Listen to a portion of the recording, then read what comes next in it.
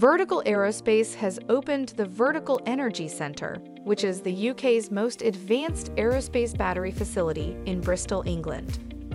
The facility is home to a 50-strong battery team developing proprietary technology that will transform what has been possible with battery technology to date.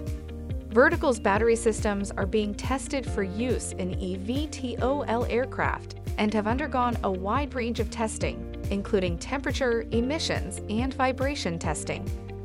The Vertical Energy Centre is part of Vertical's strategy to pioneer zero-emissions aviation, and the company has recently secured €14 million in funding to further develop its battery technology in partnership with the UK government and University College London.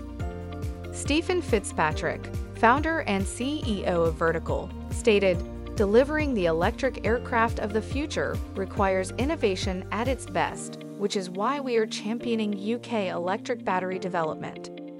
Our world-class team in Bristol will be pushing new boundaries to design battery systems fit for electrifying our future." Founded in 2016, Vertical Aerospace is pioneering electric aviation. Vertical has a leading pre-order book for more than 1,400 aircrafts from a diverse global customer base, creating multiple potential near-term and actionable routes to market. Shares of Vertical Aerospace trade on the New York Stock Exchange under the ticker symbol EVTL. For more information, visit greenstocknews.com.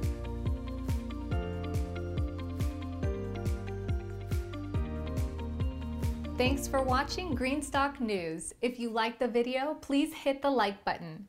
If you want to see daily Greenstock News videos, hit the subscribe button. And if you have something to say, please leave a comment.